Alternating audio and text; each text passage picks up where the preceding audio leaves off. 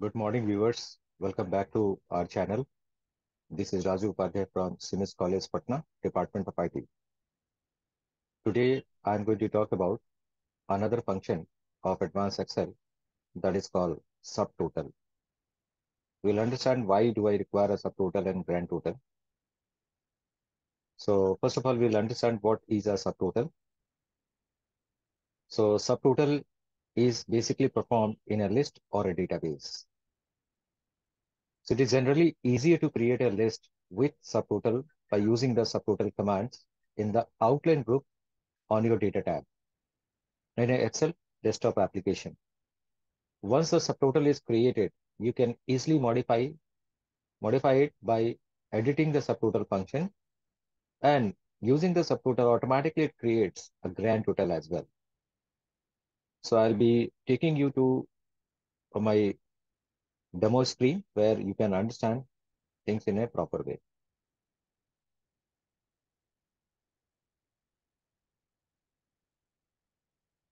See, out here I have a data. In this particular worksheet, you can notice we are having a company name. So there are 5 different companies, like we are having a Global IT, Rocks Luxurious Hotels, Lifeline Healthcare, Health Center. Then we are having a Mac Healthcare and Alpha Supermart. So in order to get the subtotal in the right way, first of all, we need to sort the data.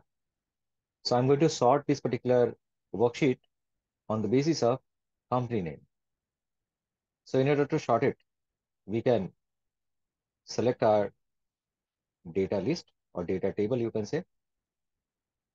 And then, as we know, we can go to home, and within a home, we are having a sort and filter feature. So I'm going to sort it in as an ascending order.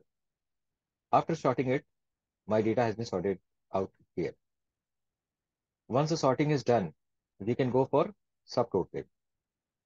So in order to do the subtotaling, we have to go for a data tab on your menu bar. And within this, we are having a data tools, or rather we are having an outline group. Within an outline group, we are having an option called subtotal. So we'll select the subtotal. The moment we'll select the subtotal window appears. Within a subtotal, we have to specify the name on the column name on which you wanted to get the subtotal. So on the basis of company name, I wanted to get the subtotal.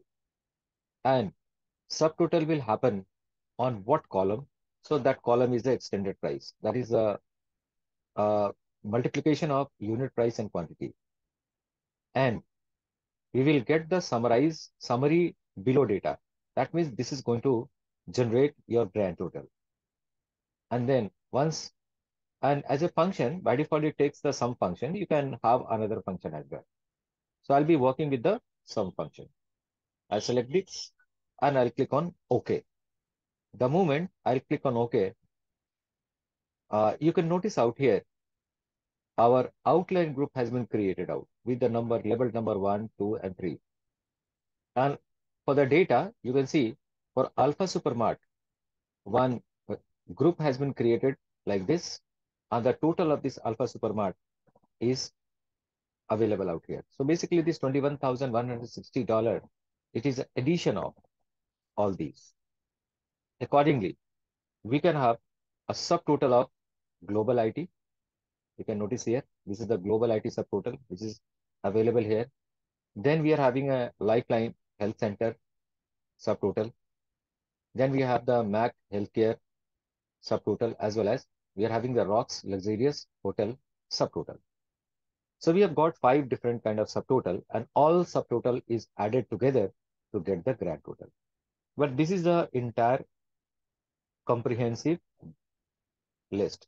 Now, if you can click on, you can click on 2, then you are getting only subtotals. So all 5 subtotals are available, as well as the grand total for that we are getting it.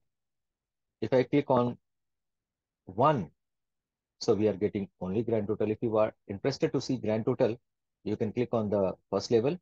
If you wanted to get the breakup of grand total in terms of subtotals. You can click the second option, and if you click the third option, so again you are going to get back the complete details. So this is the way by which you can create your subtotal.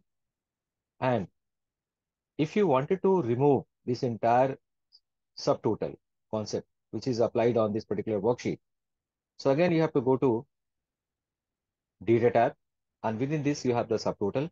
And within a subtotal, you can notice out here, we are having a button called remove all. The moment you click on remove all, your worksheet will become, it will get the initial stage. Now, that's all for the day in subtotal. So I hope all of you must have understood the concept of subtotal. I'll be coming with the another video tomorrow. So thanks for watching this particular video. If you like the video, click on like button and write down your important comments in the comment section. Thanks for watching this video.